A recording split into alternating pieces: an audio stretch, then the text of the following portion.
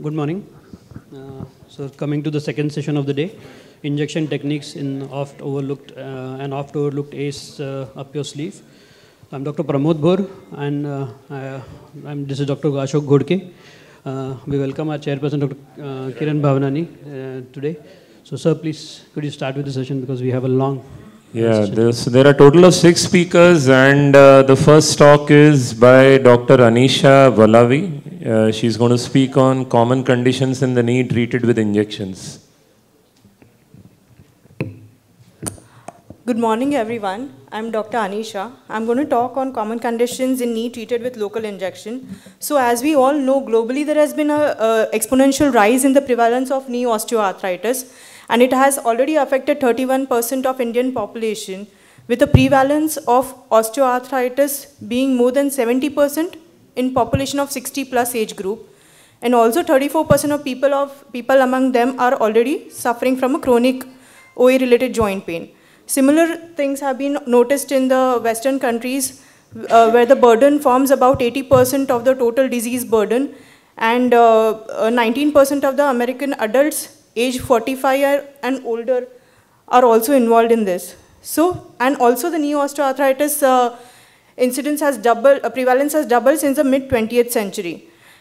So much so that in 2017-18, there were 54 million people in the US alone affected, and they are and it's been projected to be 78 million of the population being affected by 2040.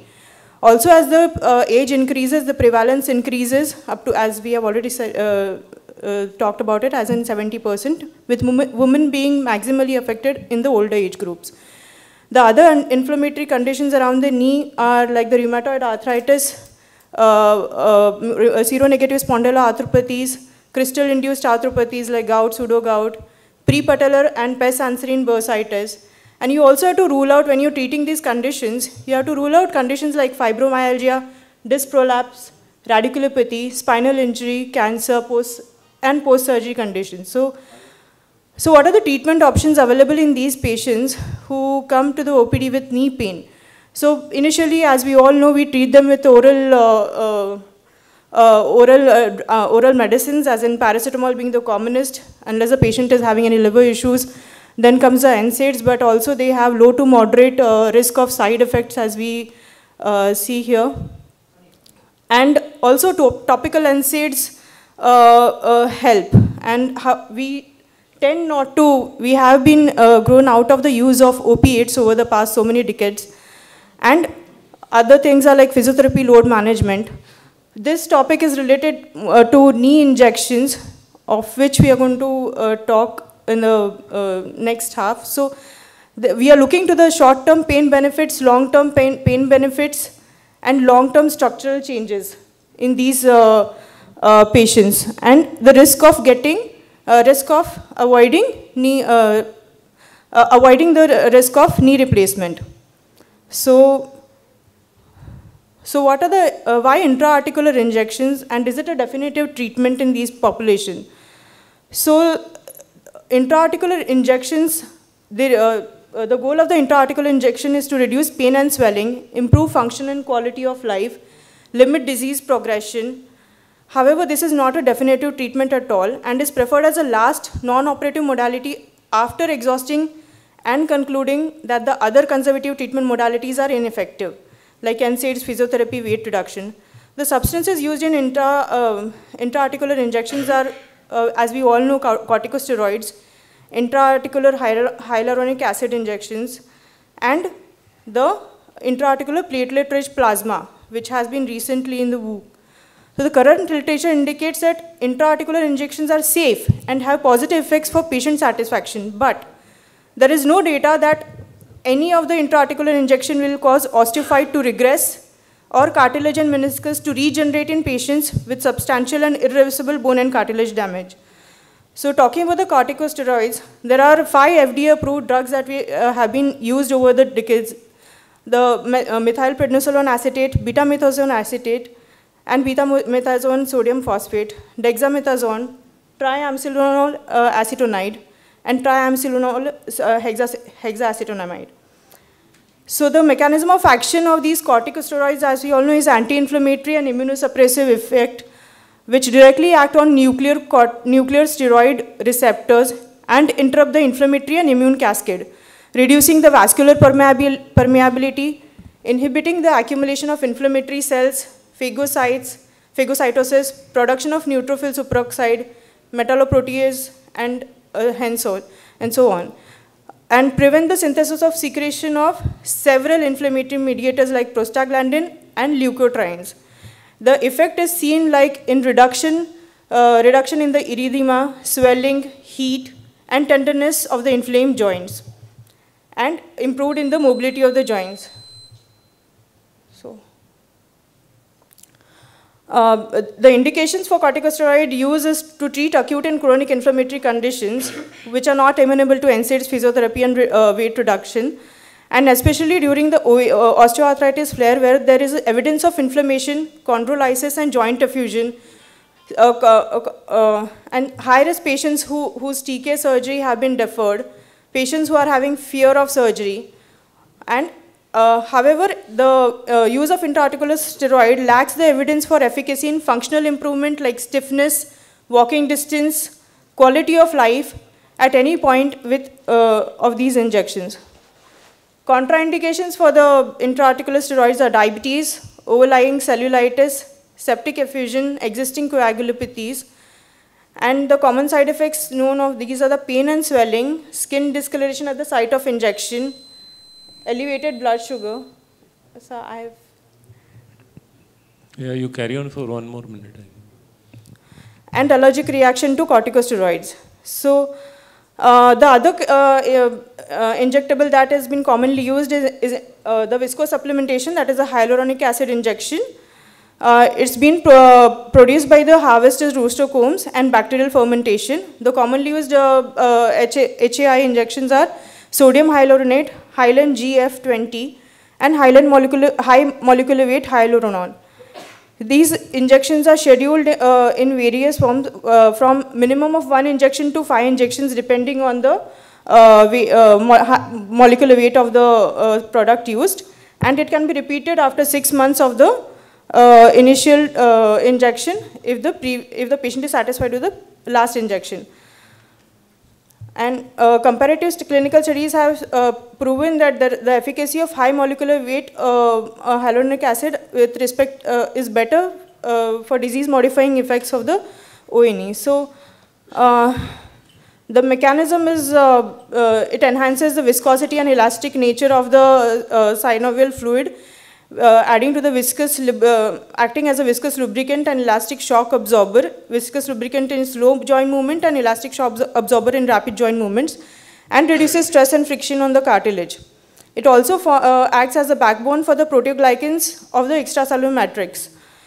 And it restores, so the injections, it restores the normal viscoelastic properties and restores the lubricating and shock absorbing effects. And yeah, I think you can tell us the bottom line. It's Veena, sorry, it's Veena. The other type of injection that we all know is the platelet-rich plasma. It's made from the autologous blood by centrifugation to obtain a highly concentrated sample of platelets, which is 4 to 5 times higher than that of the normal blood. Normally, we have 2.5 lakh platelet count in the normal aspirate. After centrifugation, it gets concentrated to 10 to 40 lakh.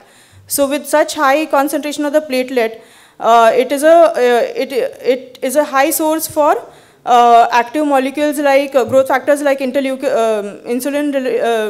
insulin-like growth factor, TGF-beta, PDGF, and active molecules like cytokines, chemokines, arachidonic acid, etc. And it has been proven to be a factor that has a role in chondrogenesis, bone remodeling, proliferation, angiogenesis, and anti-inflammation and coagulation and cell differentiation. And it is usually given in 3 sets of PRP injections, either 3 to 4 weeks apart. It has shown good results in young individuals below 50 years of age if the osteoarthritis is of grade 1 to 3, below 50 years. it is proven that platelet-rich plasma is more effective compared to hyaluronic acid. However, if the patient is beyond 50 years of age, it is better that the patient receives intra-articular corticosteroid if it is an acute osteoarthritis flare. And so there have been studies, numerous studies for the same, suggesting that PRP is more effective than hyaluronic acid and steroid in randomized controlled trials. And at 4 weeks, 2 to 4 weeks, corticosteroids have the maximum effect, showing that it has very good short-term relief. Can you please in summarize? Pain. Please. Yes, sir. Please. I'll just go. So the injection technique, the topic was changed, sorry. So there are multiple injection techniques. That is the anterolateral approach, the lateral retropatellar approach, medial retropatellar approach, suprapatellar approach. And to summarize, choose the intra-articular supplement wisely. Long-term benefits of injectable PRP are superior than hyaluronic acid in mild to moderate OA knee, especially in Kelgan-Lawrence grade 1 to 3. Injection PRP has shown better results in young individuals than injection hyaluronic acid. Use of steroids should be cautious. It should only be used in acute and severe flare-ups in osteoarthritis and inflammatory arthritis, or to bridge the gap till surgery. The gap between the surgery and the steroid injection should be minimum of 2 to 3 months. And or to give it in high-risk patients whose surgeries have been deferred or have fear of surgery. And it's reserved mostly for the higher grade or acute flare-ups. So, and maximum 2 to 3 shots of steroids is the limit. So that's it. All right, thank you so much. Thank you. Yeah, our next speaker is Dr. Chintan Desai. He's going to speak on shoulder pain fixed with injections. Thank you so much for having me here. My topic is about the techniques of shoulder injections and shoulder pain fixed with shoulder injections.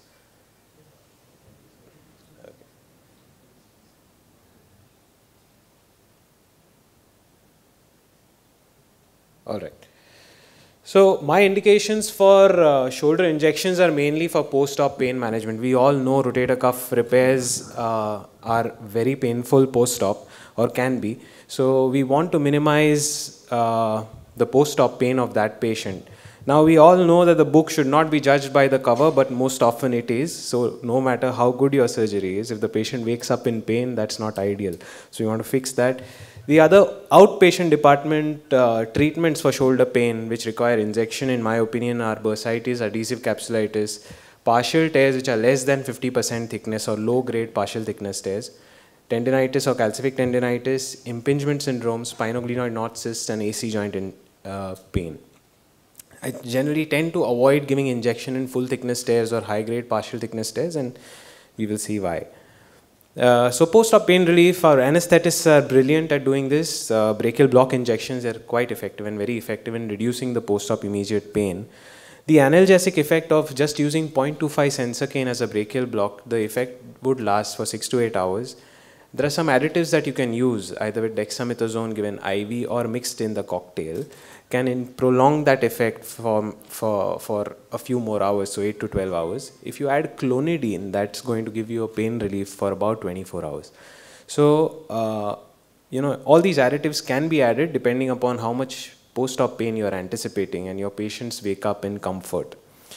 Avoiding these injections, there are some contraindications or relative contraindications. If you are expecting a nerve injury, or if you think there is going to be a brachial plexus stretch, or if you are preoperatively anticipating nerve injuries, giving a brachial block is going to prevent you from seeing any post-operative movements. So analgesia is preferred, anesthesia tend to avoid. We have ropivacaine also available now, so we can use ropivacaine 0.75. That is only going to give us analgesia and not anesthesia. So if you use that, that's good. Several techniques of access to the brachial plexus have been described, interscalene blocks being the most common, supraclavicular, vertical infraclavicular, and axillary nerve or axillary approach to access the plexus. What I use and my anesthetists use is interscalene block. We can, as orthopedic surgeons, learn to do this ourselves as well. And this is quite important, let's say, on field as well. Let's say if somebody had a bad injury and was in a lot of pain, we could give that on roadside as well. So interscalene blocks like this, where you can mark out the sternocleidomastoid and just lateral to the clavicular head, you'll see the interscalene groove, and that's where you enter and inject. You could use a nerve stimulator to be more specific, and ultrasound guided injections are now the norm in our ORs. So once we use this, we can access the brachial plexus quite well. We can see those sister nerves and block around them, and that's quite effective. Supraclavicular and axillary nerve blocks. Now, let's face it, sometimes the anesthetists take longer to find the nerves than our surgeries do. So in those patients, if your turnover time is affected, then what we recommend, or what I do generally in those compromised situations, is I prefer to use suprascapular nerve blocks and axillary nerve blocks, giving me good post-op pain relief. So when you mark out your portals or the acromion and the inner border of the clavicle and acromion, and if you go from the Nevasia portal, so that's the Nevasia portal, you directly hit the suprascapular fossa, and that's where the suprascapular nerve is, and you inject there with Sensacaine 0.25, about 10 cc, and that's going to block your suprascapular nerve. That's very easy to do. You could do it yourself, and about 3 finger breadths down posteriorly to the insertion of the deltoid is where you inject in that space, and that's going to give you a good axillary nerve block. So these patients will wake up with good comfort, and these are very simple treatments or procedures you could use in your practice to help your patients wake up and pain-free.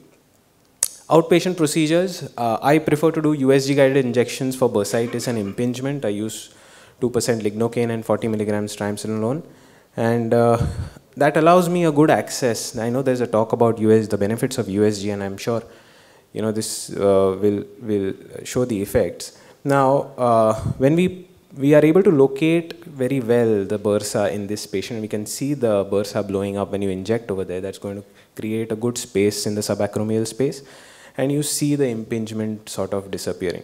Now, there are several studies that say that unguided blocks versus guided injections or USG guided injection, not much post-op difference, but I think that's just because of the effect of the medication. I mean, the steroid is going to be effective only in that much period of time. Intra-articular injection techniques, we can use in adhesive capsulitis especially, you can use this because the inflammation is intra-articular in the capsule. You can access it through the anterior side, just lateral to the coracoid process, or just from as like in a posterior, from a posterior portal where we insert a scope. That's exactly where you can put your needle in and go and access the capsule. You inject there with a steroid, and those patients are quite good. Now, these are some randomized control studies I have just showed because there is an increased use of platelet-rich plasma and modalities like this to treat shoulder pain. In my opinion, I don't use them because I don't see that much benefit, especially cost benefit. And these randomized control studies say the same, that short-term or long-term results of steroids versus PRPs is nearly the same. So I stick to the basics and continue to give steroids in these patients. Prolotherapy is something which is also described, is a high concentrated glucose solution which is induced or introduced to create some scarring. And that as well in a randomized control study is showing that there are similar results to steroids. So I still follow the same. Giving steroid injections in partial thickness stairs, beware that in this study, 17% patients have progressed onto full thickness stairs beyond giving a steroid.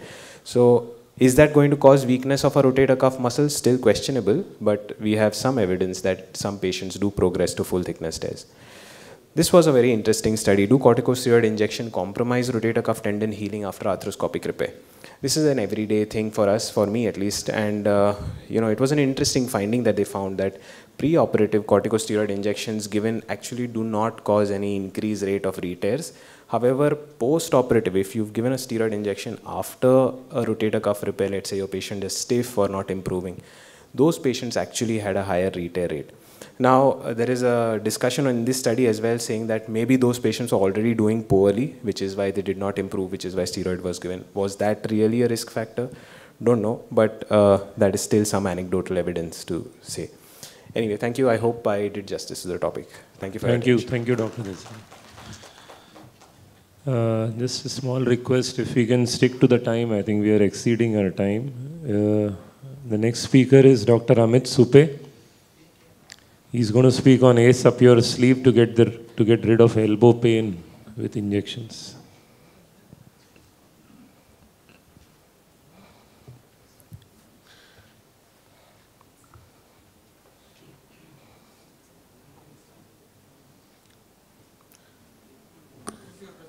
Ace up your sleeves, Mohd Faisal.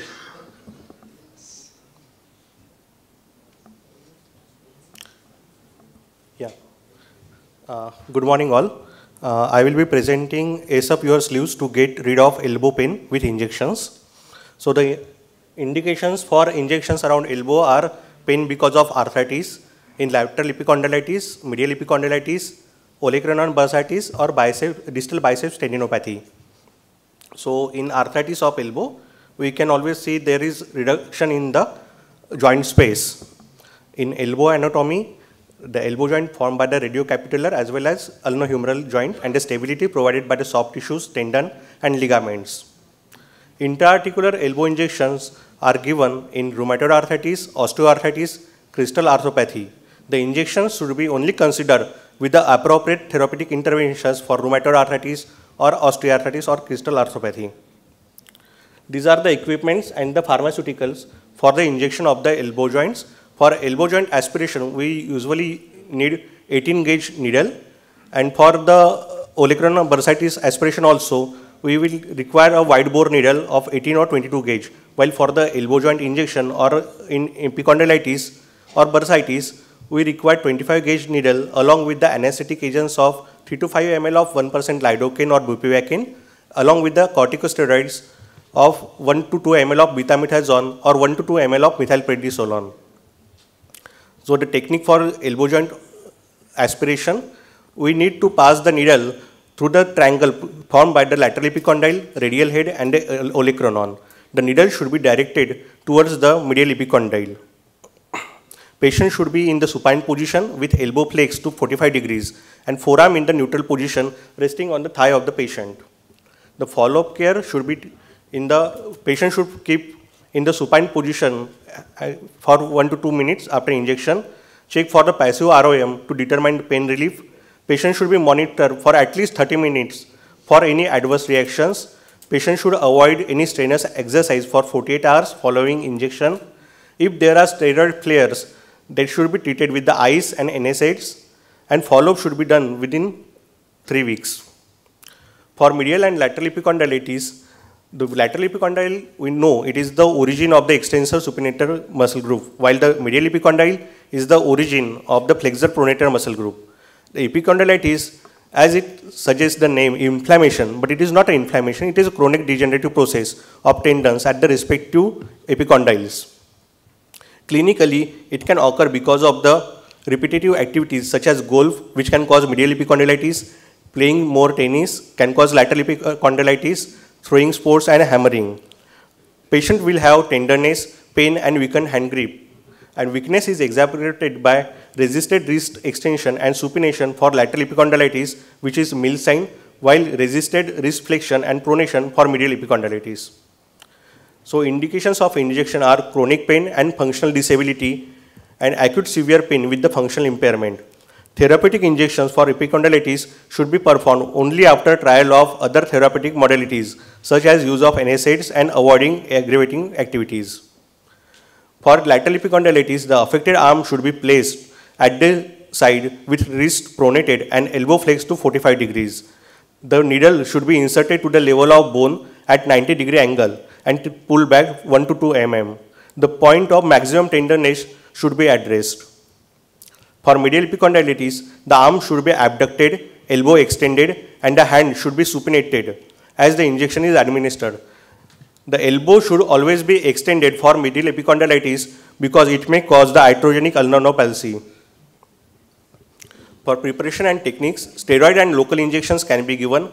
We can also use the papering techniques in which we inject, then withdraw, then again redirect the needle without pulling it out of the skin, then again inject, again withdraw, again rehydrate till the grating sensation in the tendon is lost. Dry needling and autologous blood transfusion can be given. Platelet-rich plasma or botulinum toxin can be given. Botulinum toxin causes the digit paralysis. This is a study where the hyaluronic acid injections for chronic tennis elbow were given in 18 patients, where 2 cc of hyaluronic acid was given at the site of the maximum tenderness, where 3 injections were given 2 weeks apart. In this study, the authors got improvement in quick dash was and patient rate tennis elbow evaluation scores in 3 months and improved pain scores in the hand grip. In this study, the platelet-rich plasma was given for the medial epicondylitis in 15 patients, and the authors got good results in full ROM and Mayo performance scores. This is a study where the local injections were given in 120 patients. In 60 patients, 1 ml of lidocaine was given, while in the 60 patients, 1 ml of lidocaine along with triamcinolone was given using the papering technique. The steroids were having the short-term effect, and excellent results were obtained in the both groups using the Verhar's criteria. In follow-up, patients' extensors and flexors should be stressed. Then the next entity is the olecranon bursitis. Olecranon bursa is extra-articular and superficial to the olecranon process, and olecranon bursitis commonly occurs after repetitive trauma to the elbow, rheumatoid arthritis, and crystalline arthritis. Clinically, there will be swollen red fluid-filled sac.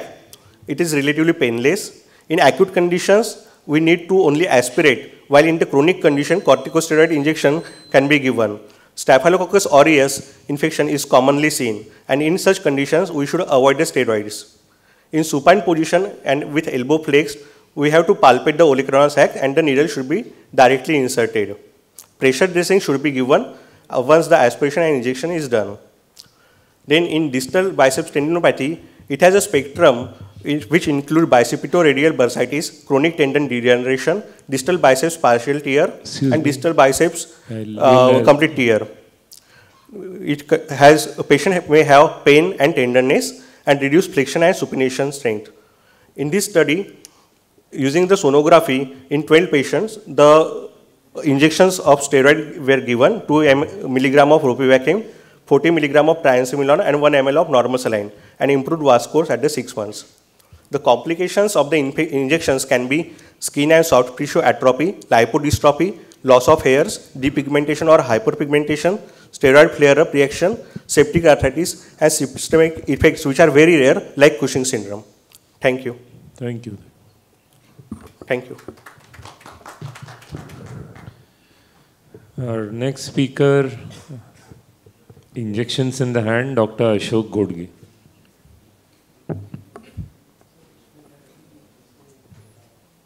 Thank you. So, some injection techniques. Today we will present common conditions like ganglion, trigger finger, decurvance, carpal tunnel syndrome, TFCC, dipytrans, and acute cervical disc. So we straight away go with some video presentation. This is a ganglion case, 35 female, swelling since 3 months. So this is the way we first palpate and see if it is fixed, and at the point of entry, we give local anesthesia first, and then this is the solution, local anesthetic with Kinacot with some normal saline.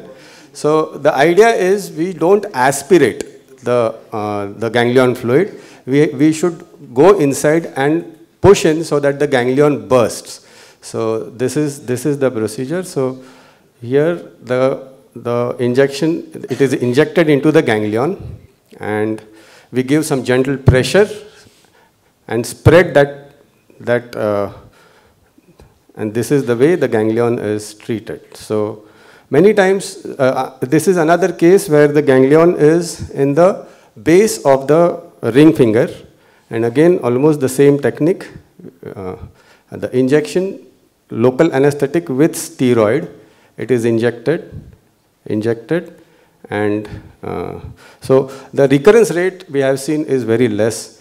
This is another case where trigger finger, she is a 58-year-old female, complains since 2 months, and so this is sort of severe type of trigger finger where we have to use other hand to reduce it, and again we mark the A1 pulley, and the point of entry we use local anesthetic, so that the wide bore needle which we use for steroid injection, it is sort of painless. Decurvence, 28 female, postpartum 6 months. Usually they say that this postpartum decurvence, it resolves of its own, but here she was having pain. This is Finkelstein's test positive, and we can see this. And again we do marking. So at the tip of radial styloid, 1 centimeter proximal is the extensor tendon, retinaculum. So there we inject local anesthetic, and okay. So TFCC pain, this is the foveal sign positive on the left side, and we do ballotment. Ballotment is also positive. So again we do the marking. Marking is done, and we see the foveal, the point of entry over there. Some local steroid is given, and further we give this steroid along with local anesthetic. So very, very common presentations in OPD, TFCC injuries.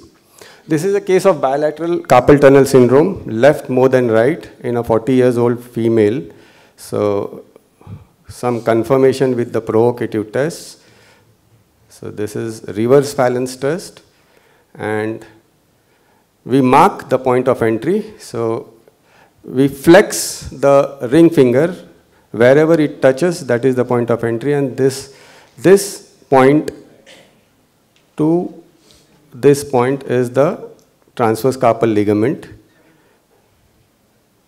And it is always mandatory whenever we are using local anesthetic to do a skin test.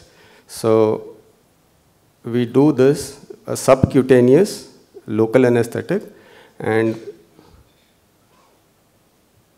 once we give that, we do a marking and write timing over there. So this is very important, because even though if we get any reaction, adverse reaction, so this is at the point of entry, we give some local anesthetic, and this injection we do prefer using ultrasound guidance. So we have a lecture, next lecture is with that. So this is for the carpal tunnel syndrome. Dupuytren's, this is 50-year-old male, left side it is moderate, right severe. So severe, right side we operated, and left side we did this needle fasciectomy. So this way we go inside and do the fasciectomy. So this is for the Dupuytren's contracture. This is a very special situation, like acute cervical disc with severe radicular pain, and patient came with hand above the head. It was so painful.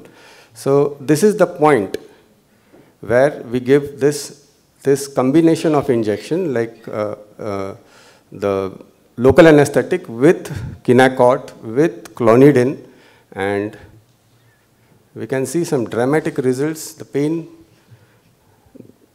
patient has very satisfactory results with this. So this is an acute cervical disc where we inject in this first web space at the base of second metacarpal. So dramatic relief after that for acute cervical disc with severe radiculopathy. So these are techniques for common conditions with easy solutions, with a fast learning curve and a great relief for patients. Thank you. Thank you, Dr. Ashok. Our next speaker is USG, Dr. Ankit Shah, who is going to speak on USG. Is it a useful guide for giving injections?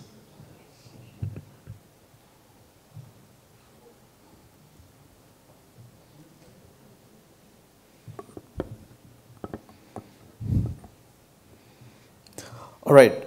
Good morning, everyone. So, thank you so much for the invitation. So, I'll be talking on ultrasound-guided musculoskeletal injections. So, the learning objectives are to identify or learn what are the needs for ultrasound guidance for doing your injection procedures.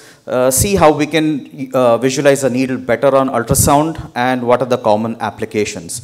So why bother with ultrasound guidance, all right? So we've been already doing it so well for so many years using landmark guided techniques, so why ultrasound? For the simple reason is that ultrasound guided injections have better accuracy compared to landmark guided injections. And it's not just me saying that, and there's tons of literature supporting this, whatever I say. It's just that, nowadays, if you're using more expensive, injectates like PRP or stem cells, you want to make sure that you get it at the right place so that the patient has the maximum benefit for that. So ultrasound becomes really important when the anatomical landmarks are obscured, especially if the patient is obese in the post-operative settings, if there are any anatomical variations. So ultrasound can really help you identify the site at which you want to inject, and it's going to make your life much more easier. So this is how you visualize the needle. This is the most common way. The needle is parallel to the probe. That's how you go, and you'll be able to see the entire length of the needle and the in-plane technique. That's what we call. And this is a slightly less popular technique, which is known as an out-of-plane technique, where the needle is 90 degrees to the ultrasound probe, and typically the probe cuts the needle. So you'll be seeing the needle as a dot. So we use it less commonly, maybe in more superficial structures, like, if you want to inject the ankle, or maybe you want to inject the scapholunate ligament, that's where this can be useful, but most of the time we'd be using this in-plane technique. And so let's say we are trying to inject for a trigger finger. This is what an in-plane technique would look like. You look at the probe, and that's the position of the needle, whereas an out-plane technique, you keep the probe in a horizontal fashion and you insert the needle, which is almost 90 degrees to the probe position. So in plane technique, you will be seeing the needle come in along the entire length, and you'll be seeing the tip all the while. Whereas in out plane technique, what happens is, while you're seeing the needle, you have to be very careful, because by the time you see the dot over here, the needle tip must have already progressed distally. So this you got to be really careful, and this is the technique that we use most commonly.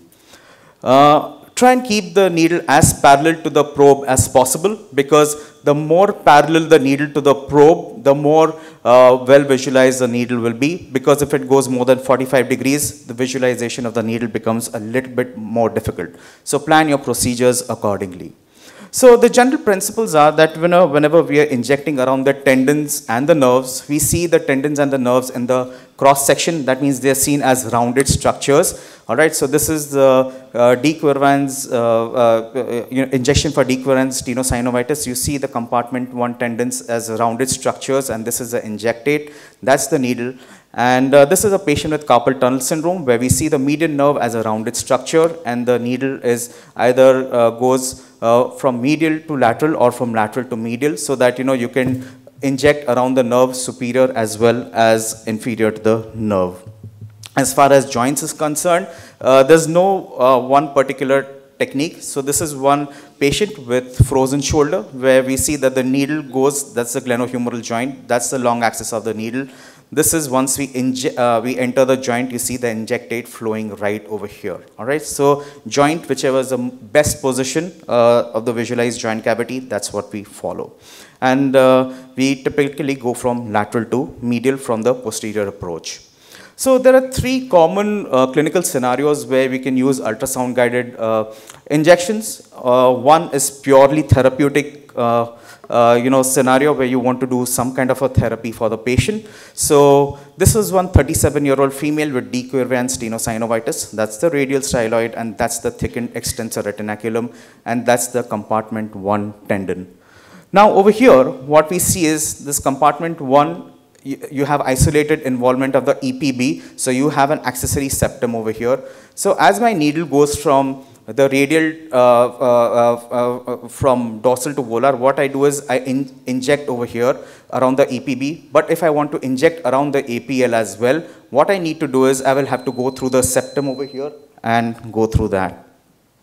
So this was a patient with rheumatoid arthritis. We go from medial to lateral, and that's what we see, the injectate over here in the distal radioulnar joint. And this was a patient with plantar fasciitis. That's the position of the probe, and this is how I would go from medial to lateral. That's the position of the needle. I would not want to inject over the inside the plantar fascia, but right on the surface. So this was a patient with greater trochanteric pain syndrome. You would want to inject in the greater trochanteric bursa, especially it becomes useful when the patient has large amounts of body fat.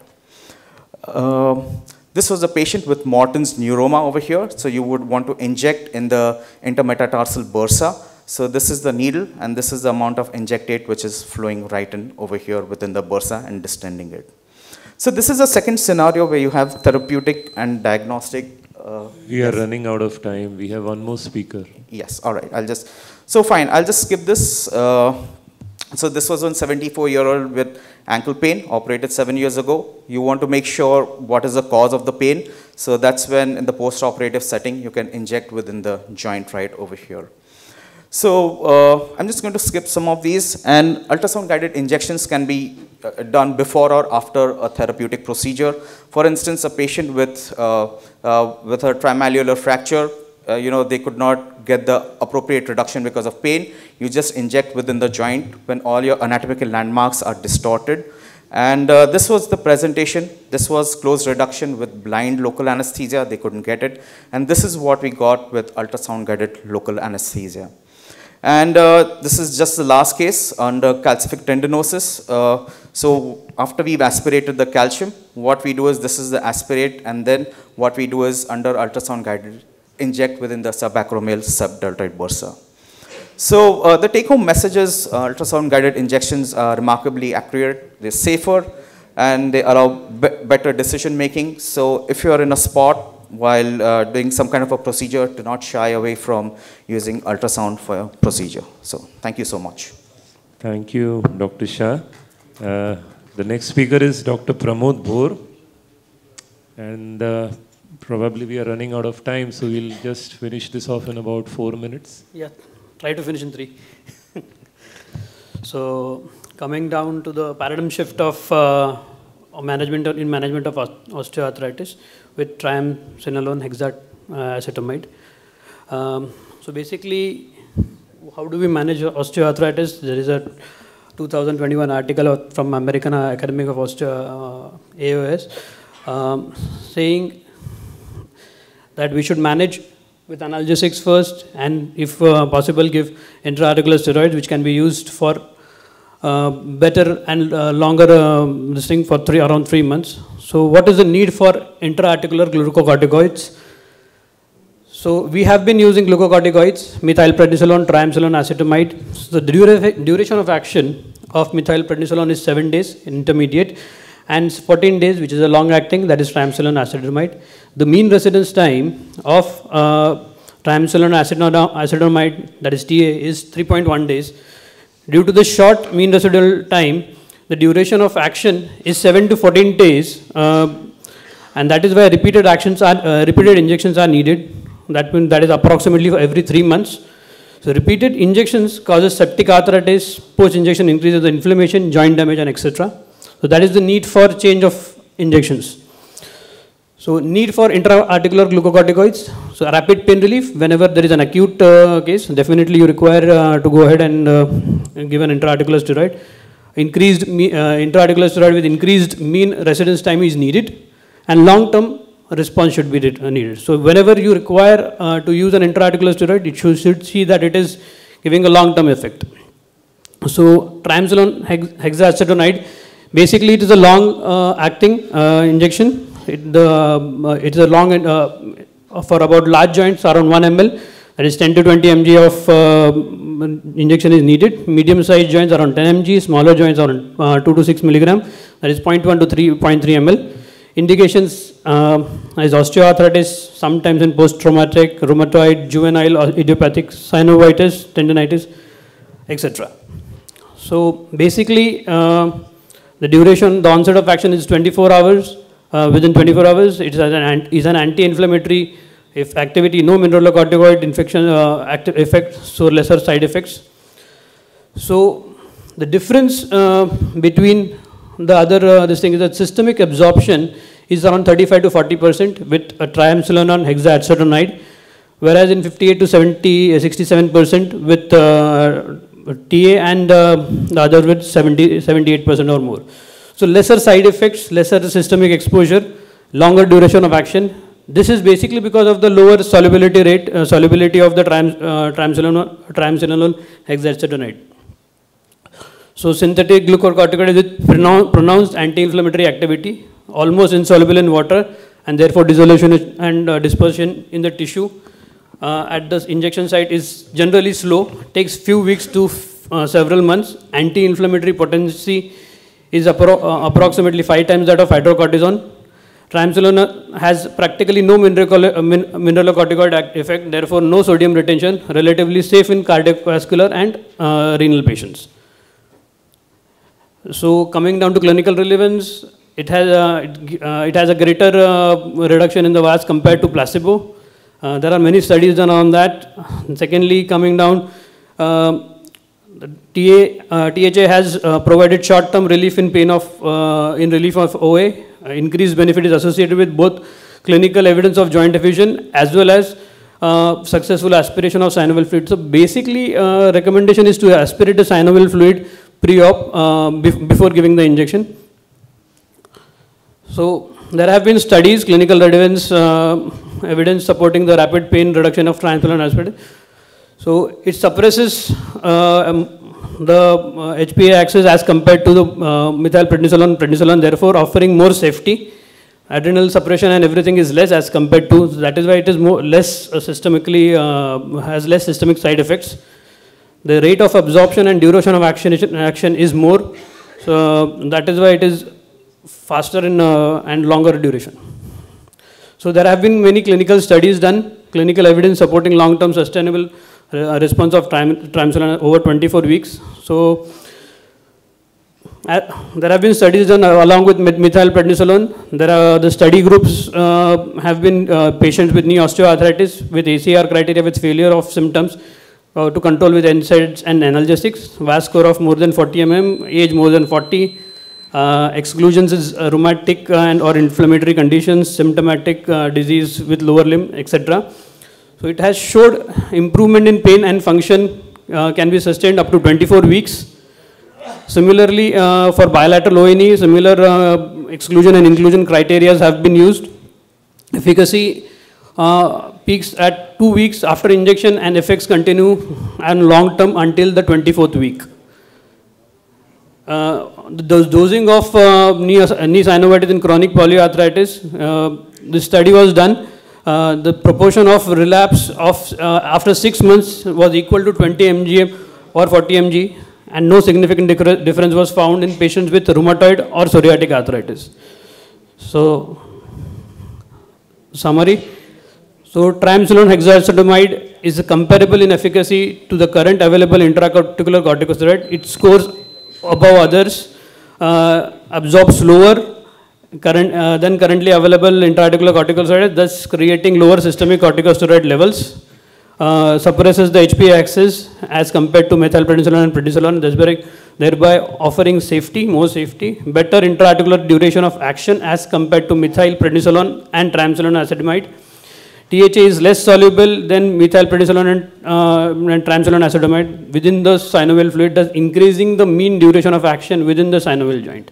So basically, it's a long-acting corticosteroid that has been used. Thank you.